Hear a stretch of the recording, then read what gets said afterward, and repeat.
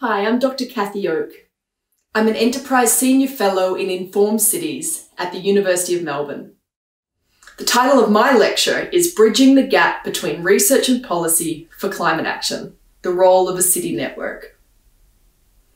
With a background in science and experience in local government, I'm very interested in the interface between research, policy and practice for cities, with a particular interest in how local government leaders are mainstreaming climate change action through integration of climate science into their policies and ultimately into practice. In this lecture, I will talk about bringing academia, the private sector and all levels of government together to advance climate action at the urban level.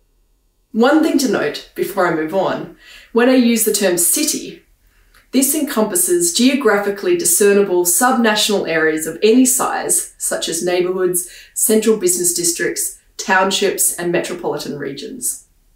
I also use city to indicate local government and metropolitan authorities.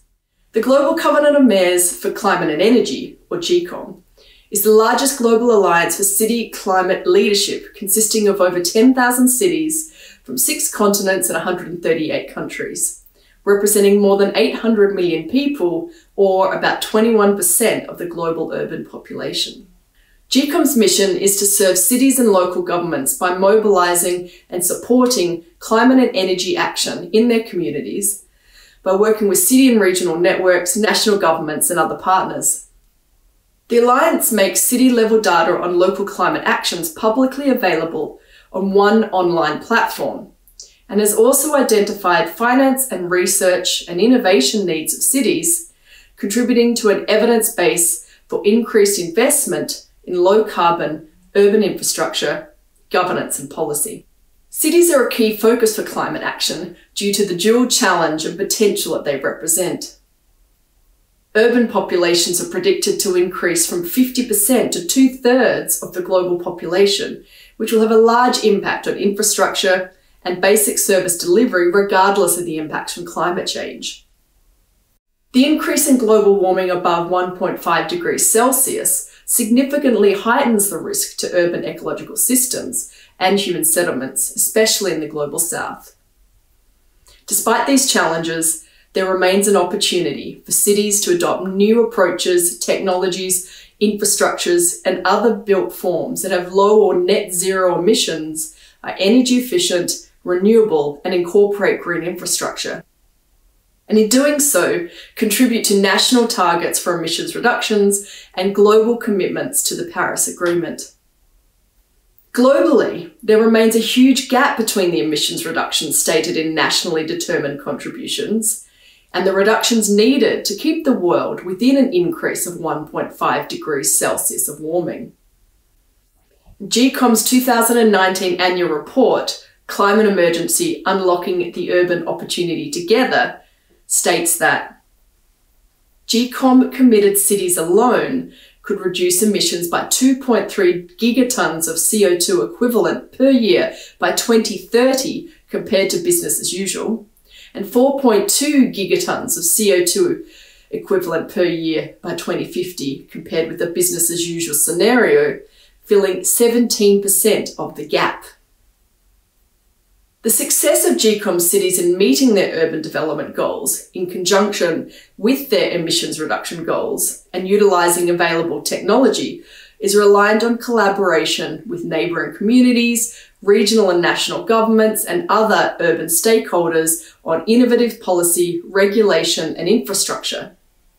Filling knowledge gaps that cities have identified is also key. So how do we accelerate this transition? To harness the potential and responsibility of cities, we must focus on accelerating the transition through better informed, evidence-based city decisions. And key to this is a two-way sharing of knowledge between city scientists and city leaders to fill the knowledge gaps. Understanding what city leaders believe is important to progressing their stated climate action ambitions is critical to understanding which city-scale climate data science or knowledge is needed from the research community. Often research already exists to fill city knowledge gaps, So it could be that innovation in technology, governance, or policy is what will make all the difference. If it is a specific piece of data or research needed to progress climate ambitions, then an understanding of local context from a city leader can make all the difference. To help bridge the gap between climate science and city leaders, we need to see more examples from the research and innovation community of publications with or for cities, such as the 1.5 Summary for Urban Policymakers. Here, IPCC scientists synthesised the Intergovernmental Panel on Climate Change Special Report on Global Warming of 1.5 degrees for urban policymakers, identifying actionable information for cities. The For Cities by Cities publication, subsequently produced by leading city networks and representatives from their cities, took this synthesis even further into practical actions that cities can take based on the latest science. We need more of this knowledge translation. Because as Climate Emergency Urban Opportunity, a report from the Coalition for Urban Transitions, found, it is technically feasible to reduce greenhouse gas emissions from urban areas globally by 90% by 2050. This research found that overall, urban sectors can contribute 62% of global energy-related greenhouse gas reductions needed for a 2 degrees Celsius pathway in 2030 and 58% of greenhouse gas reductions needed for a 2 degrees Celsius pathway in 2050. This chart shows that decarbonising electricity and more efficient city buildings, transport, materials and waste sectors is what is needed to transition our cities. And for the most part, they identified that it is technically feasible to do this. Understanding the gaps between what is technically feasible and the barriers cities face to unlock this urban potential is critical to mobilising and supporting climate energy action. As Special Advisor on Research and Innovation to the Global Covenant of Mayors for Climate and Energy, I've been contributing to an initiative called Innovate for Cities. Innovate for Cities was launched at the end of 2018, 7 months after the Cities and Climate Change Science Conference in Edmonton, Canada. This first-of-a-kind meeting with leading climate scientists, urban researchers and cities themselves identified gaps in city-focused climate science. It also identified a disconnection between urban academia and urban practitioners' work, and identified the need for different approaches to addressing the gaps identified to accelerate the transition. One of the key outputs of the conference is the Global Research and Action Agenda on Cities and Climate Change Science, showcasing not only the important role that cities play in terms of climate impact and opportunities to address it, but also the breadth of knowledge needed to support decision makers and urban practitioners to tackle these challenges. The Innovate for Cities City Research Agenda is the result of an extensive review process that began with the climate change science priorities highlighted at the Cities and Climate Change Science Conference in Edmonton. Workshops with city officials, business leaders and academics took the identified climate change knowledge gaps from the Cities and Climate Change Science Conference in Edmonton and sought to understand these even further from a city perspective. The City Research Agenda identified gaps in knowledge in key development areas such as urban planning and design, buildings, energy and transportation, wastewater and food. It identified gaps in climate science and data at city scale, including for informal settlements. Local context and complexity needs to be built into knowledge and case studies being generated or innovative actions to enable other cities to follow suit more easily.